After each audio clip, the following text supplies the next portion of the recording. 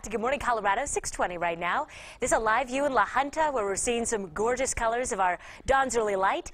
Thanks to our exclusive Viera Wireless Neighborhood Weather Network camera for this look. Not a whole lot of traffic in La Junta at this point in time, but traffic along the I-25 corridor starting to increase. We'll keep a close eye on your time saver traffic. We're also watching conditions for you as you get out the door and into work and school. We are coming up on 621. Let's take you to Weather on the Ones right now and show you what to expect both today and into the next several days. We'll see partly sunny skies this morning, but we'll increase clouds later on this afternoon, dodging showers and storms. However, the southwest mountains will see some stormy activity throughout the day today. Changes arrive to the lower elevations going into Saturday afternoon and Sunday afternoon. We'll get to that momentarily, but first let's take you through the morning hours. For kids at the bus stop this morning, we'll see a pair of 45s for Colorado Springs and Pueblo. Really a mild start. Woodland Park, upper 30s, mid to upper 40s for Canyon City.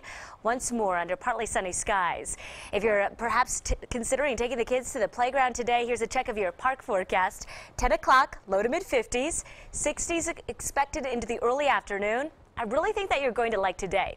Not only will we see highs in the 60s, we'll also see light winds, mostly staying under 10 miles an hour.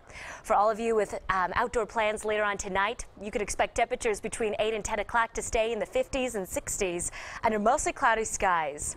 Live HE Doppler radar, rather dull at this hour. We'll stay silent on Doppler for the I-25 corridor and eastern plains throughout the day today. Once more, it's the high country that will start to see some rain and some snow. Let's take you through your Friday and into Saturday. Here's a look at noon today, seeing some clouds, but more clouds into 3 o'clock. 5 p.m. for the evening commute. No weather-related issues anticipated. Later on this evening at 9, still seeing that mixture of clouds. Overnight and into Saturday morning, we still stay mild and still stay quiet. Into the middle of your Saturday, still looking pretty good. So the majority of your Saturday, not bad, but take a look at what happens going into Saturday afternoon and evening.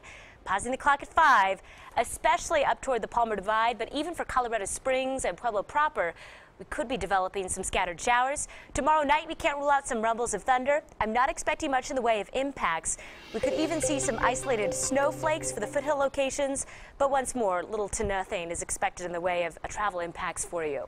It's going to be Sunday into Monday. That's our next window for seeing the possibility for some very minor snow accumulations, possibly up toward the Palmer Divide and within Teller County, but it's still way too early to be throwing out projected snow totals. There's still time for all of that to change. Tuesday and Wednesday, we also have the possibility for some spotty showers. In Pueblo, we'll be at 69 for today's high temperature, mid-70s for you on Saturday, keeping in our wet and unsettled pattern Saturday all the way through Wednesday. In Canyon City today, 67 degrees, low 70s for your Saturday and Sunday. Remember, the majority of your weekend doesn't look to be a washout, but it's going to be during the afternoon and evening when we could encounter some sprinkles. Teller County 57 for today, mid-upper 50s, both Saturday and Sunday. Okay, we will have a look at your hour-to-hour temperatures throughout this morning. That's coming up at 6:31. All right, happy Friday. Thank you. You too. Thanks, Abby.